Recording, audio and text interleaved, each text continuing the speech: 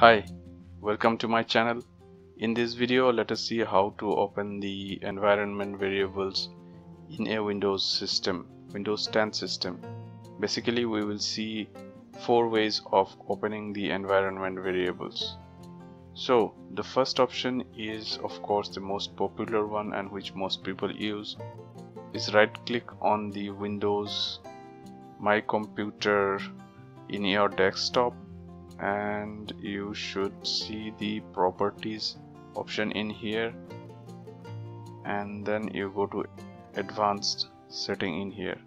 Just click on the advanced setting and you should see the system properties window pop up. From here you go to environment variables and you can go ahead and edit or add new environment variables in your system. Okay, I'll cancel this.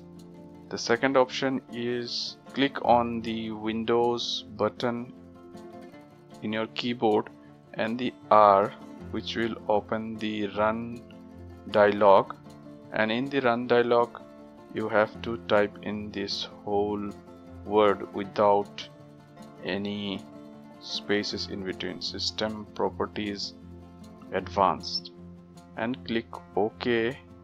You should see the system properties dialog, and again you have the environment variables button in here, which will open up your environment variables. The third option is press the Windows key in your keyboard and start typing environment, which will give you this option, edit the system environment variables, and you click on this and you should again see the system properties dialog, and then you will see the environment variables option in here and you can go ahead and edit from here. The final option of course is the easiest one. You open the command prompt and you put in this string run dll32 sysdm.cpl edit environment variables. I'll put it down in the description. Okay, type in this whole string and press enter.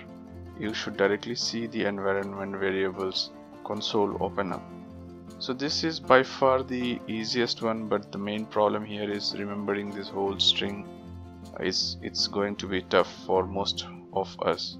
That's it then. I've shown you 4 options to open the environment variables in a Windows 10. Thank you. Please put a comment down below on which option you think is the easiest one to open or edit environment variables in a Windows 10 system.